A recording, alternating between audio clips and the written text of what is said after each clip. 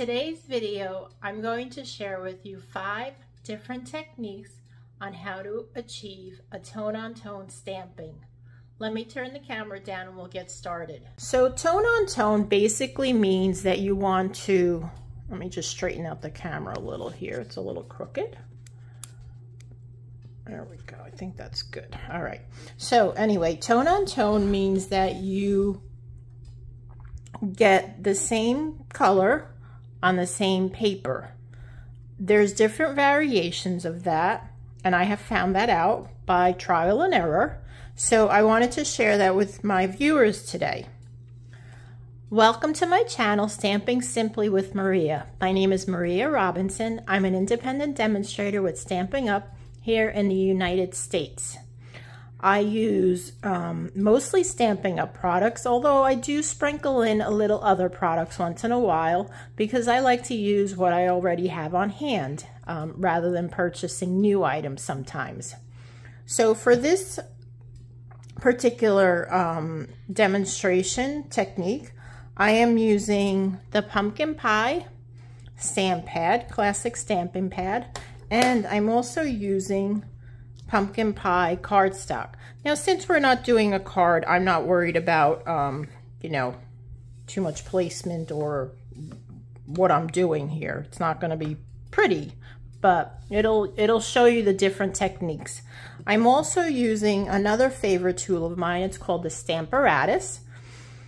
And what I like about the Stamparatus is if I don't get a clear image stamped on my paper the first time, I can re-ink my stamp and stamp it again.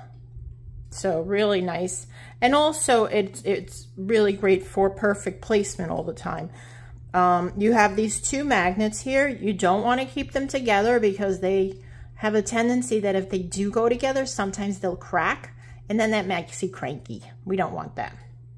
The other thing I really like about the Stamparatus is for this particular greeting stamp set called The Biggest Wish, if you want to stamp birthday each time, the Stamparatus has this wonderful hinge system, and you just move it down 1 hinge and you get it perfect alignment every time.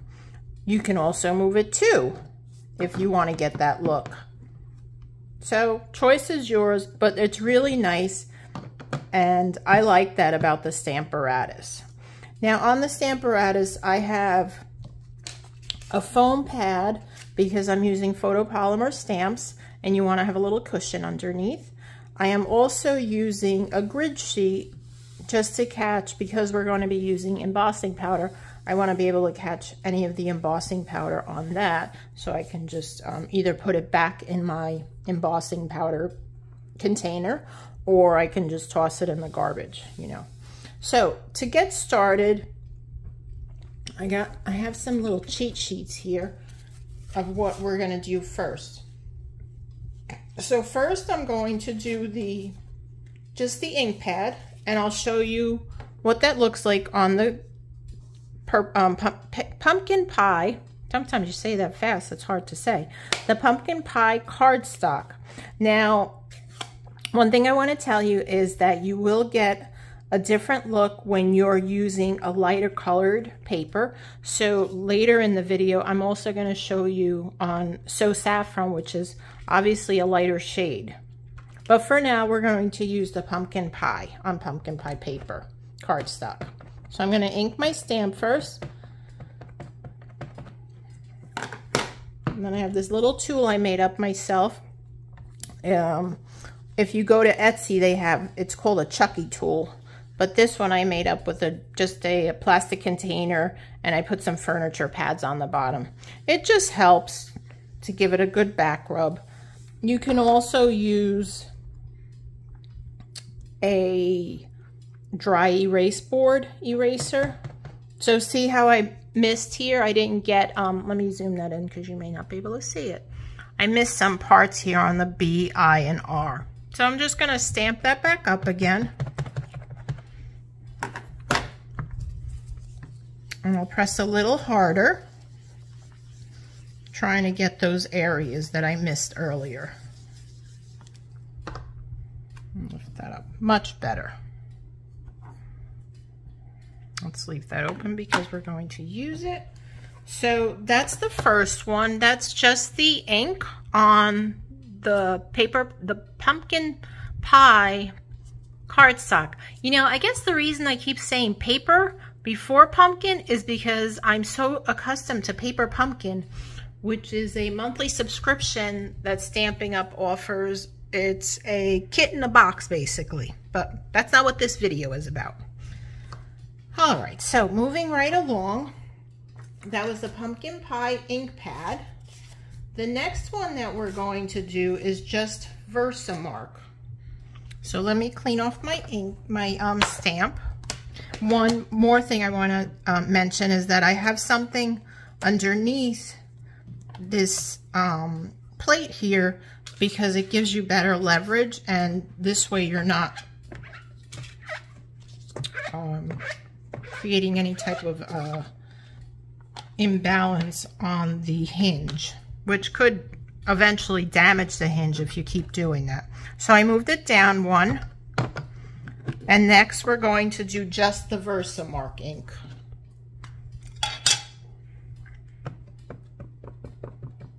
I probably should have waited for my stamp to dry a little, but I did not.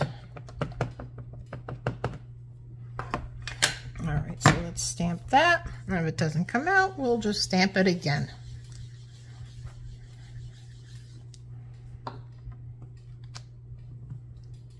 Not too bad. Just that B, for some reason, I don't know if there's something wrong with the stamp or me. It's just not getting dark enough. So, and you'll see, I'm just going to zoom in a little. You'll see as time goes on, as this dries, it will darken up a little. Let me zoom back out so you can see what I'm doing here. All right, there we go. So that was just the Versamark. Excuse me. Now we're going to move the hinge again, and I'm going to do Versamark with embossing powder. And this will give it a shine, so it's a different look. It all depends on what you're looking for in your card. But I like that you have options to do different things. And you achieve different looks by doing this. Now, of course, you can just stamp this and use this as a card background, which I may do. So that's Versamark. Let me just stamp them all with the Versamark. The next one that I'm going to do is, let's see.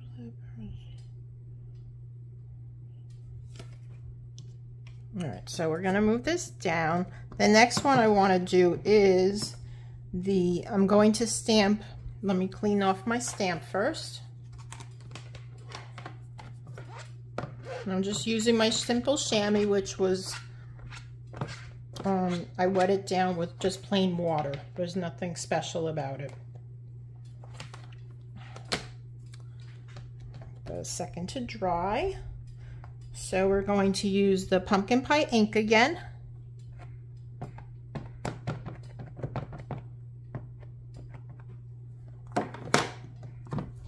That down. Give it a good press. Lift up pretty good. Now I want to wipe this clean because I don't want the ink to get on my Versamark ink. And that's what we're going to stamp over this with. I'm going to leave it in that same place. Now I'm inking it up with the Versamark, which is a watermark type ink.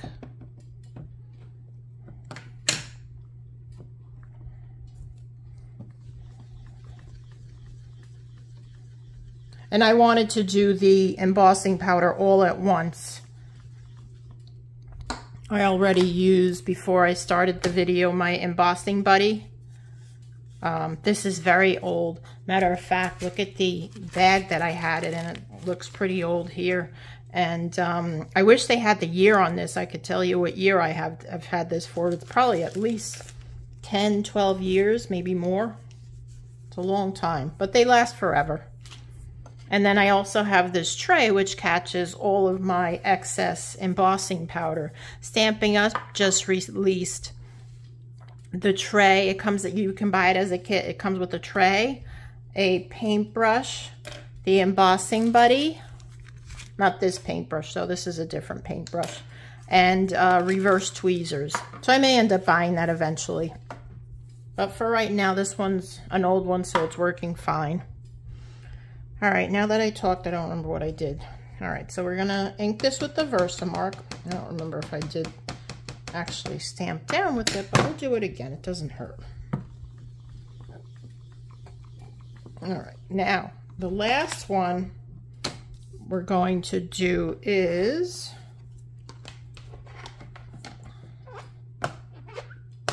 plain ink and then use embossing powder.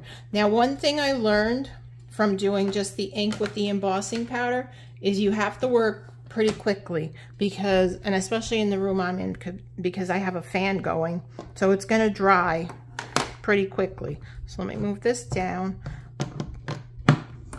The embossing, the Versamark ink seems to stay wet a little longer, so it's still, when you pour the embossing powder on it, it will still be sticky.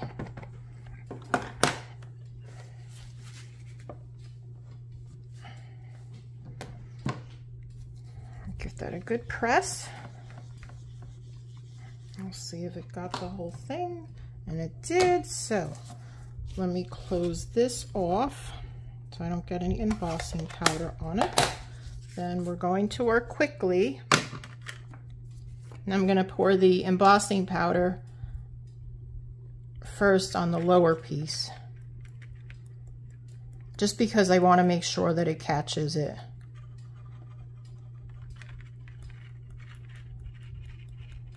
I'm going to try to avoid that second image that I stamped with the Versamark. But we may get a little bit on there.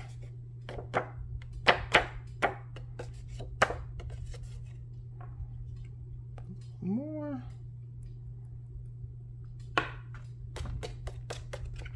Stampin' Up sells the embossing powders as a 3 sets. They have the metallics, which are silver, gold, and copper. And then they also have another set of the black, white, and clear embossing powders. And they come in a set of 3, so it's nice.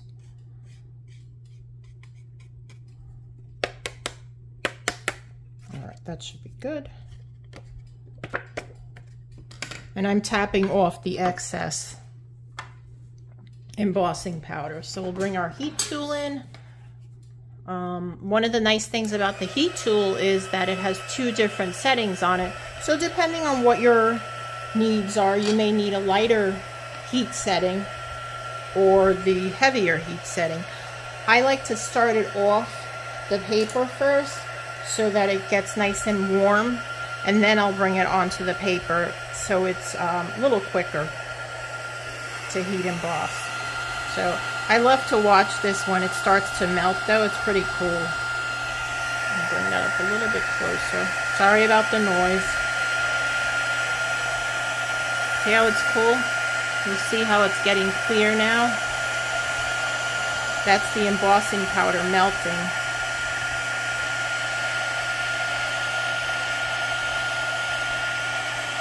A little more. And you want to keep moving the heat tool. You don't want to stay in one spot too long, because what will happen is you can scorch the paper. I think I got every bit on there.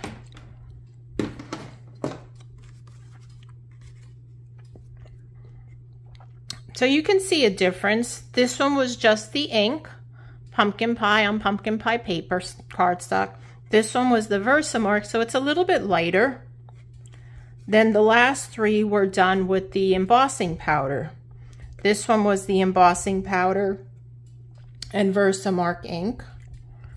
The next one was the pumpkin pie ink, the Versamark, and then the embossing powder. Then the last one is done with the pumpkin pie ink and the embossing powder. So it creates a different look, and you can totally use this on a card where you stamped it the 5 different ways.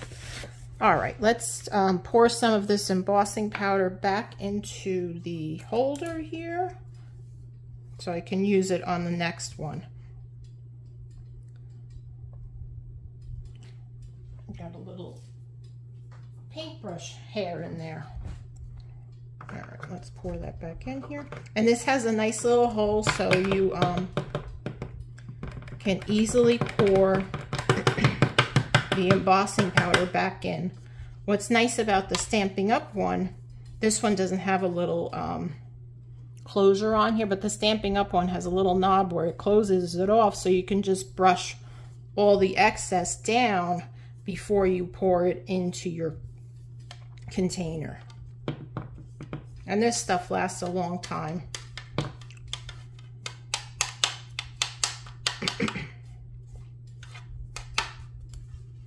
All right.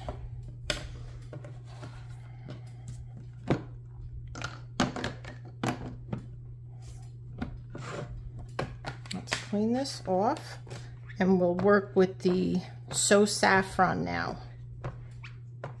And the reason I'm doing the lighter cardstock is to show you the difference.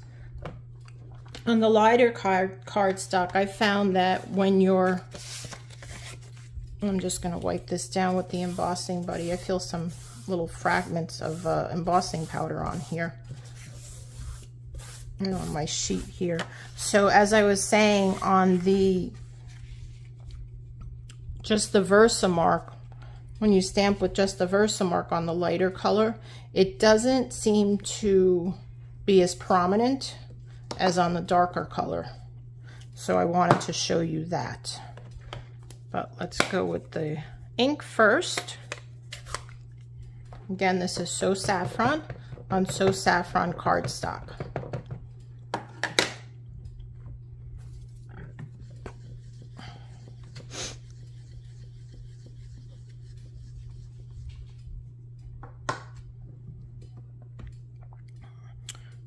Where's my, it's right here in front of me.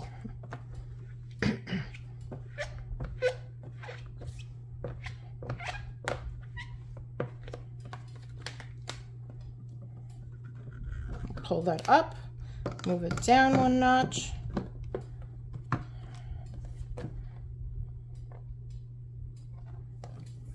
And now I will use just the Versamark. And you'll see here in just a moment how much lighter it is on the lighter cardstock. So I would say the Versamark by itself is definitely better on darker cardstock.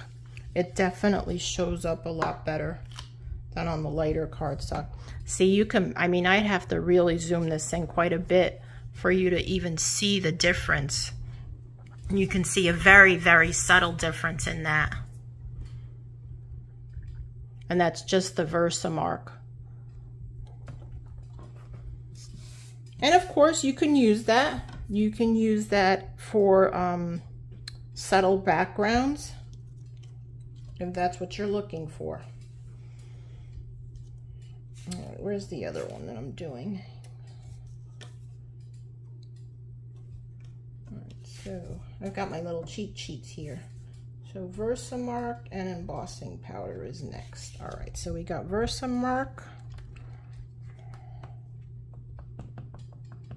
Now this one, I'm doing the Versamark. Oh, I should have, did I move it down? No, I did not move it down. The Versamark with the embossing powder is going to be next.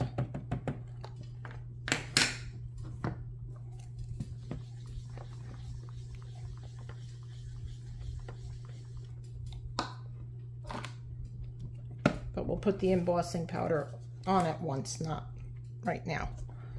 And the next one, we're going to do the ink. So let me clean this off.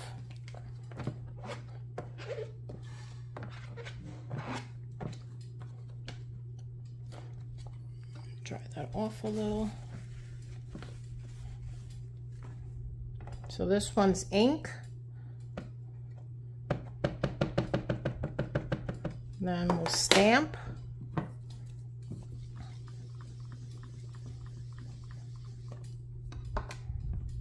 Good. Wipe that down.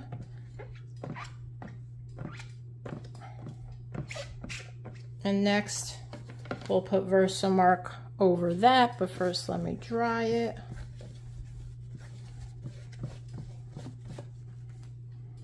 And we'll put the Versamark on that. So this is ink and Versamark, and then we'll add the embossing powder last.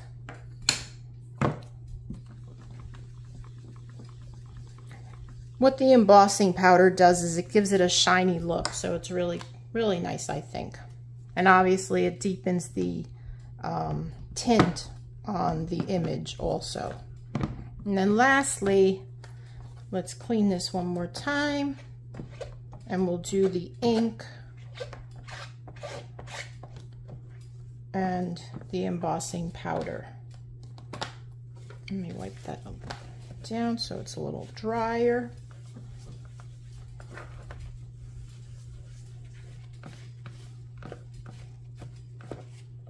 Got a little fuzz on there. All right, so now we're doing the ink. I'm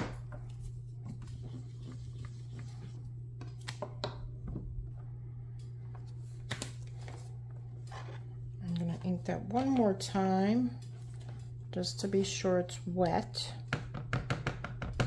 You can probably well, no, I guess you'd be huffing on the stamp, not on the image itself.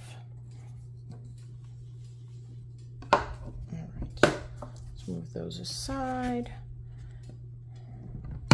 There, this here, bring the embossing powder in and sprinkle it on while it's still wet.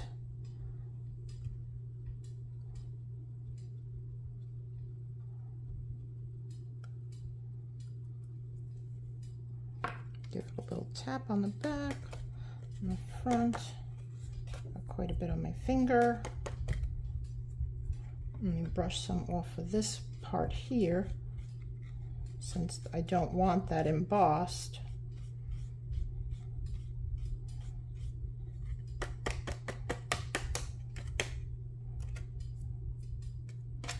All right.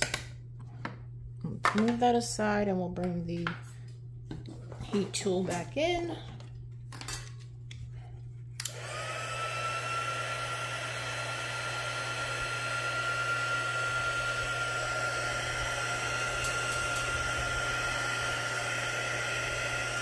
And watch the magic happen.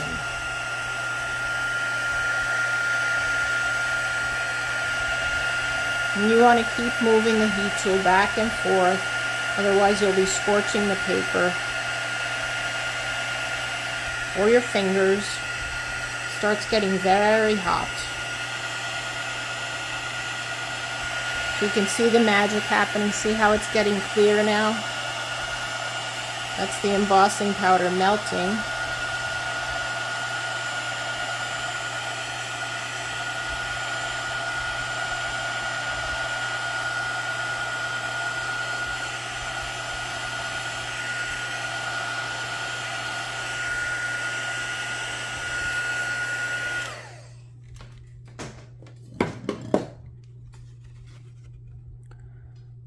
So you can see quite the difference on this especially versus the, let me just close this ink pad. On the pumpkin pie versus the So Saffron paper, the cardstock.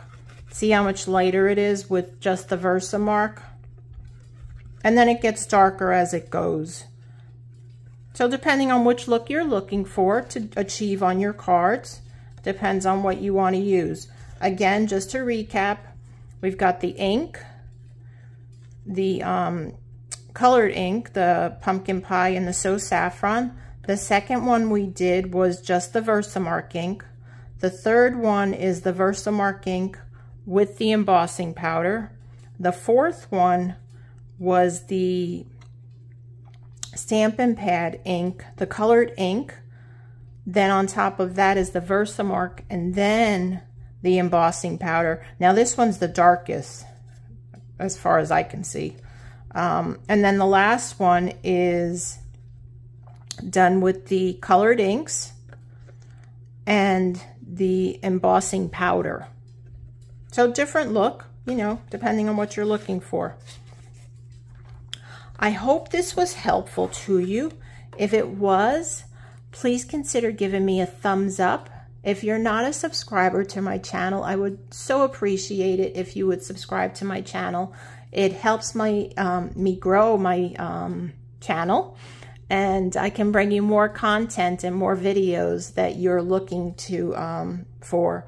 And yeah, so, and if you don't have a Stampin' Up demonstrator, as I said, I'm a Stampin' Up demonstrator here in the United States, and I would love to earn your business. 99% of the products that I use are Stampin' Up. Some, you know, sprinkled in there, like this, obviously, was not a Stampin' Up product, but Stampin' Up does sell that. So if you are interested in purchasing that, I can certainly help you with that. But if you have any questions, please reach out to me. My contact information can be found below in the video, Also, if you're interested in getting my newsletter, I have started a newsletter, and I'm trying to be good about getting that out every 2 weeks. But summers are a little tough. So I do also do that. Certainly, I'd love to have you as a new subscriber. Like my videos, give me a thumbs up. I really appreciate it. Thanks again, guys. Have a great day. Bye.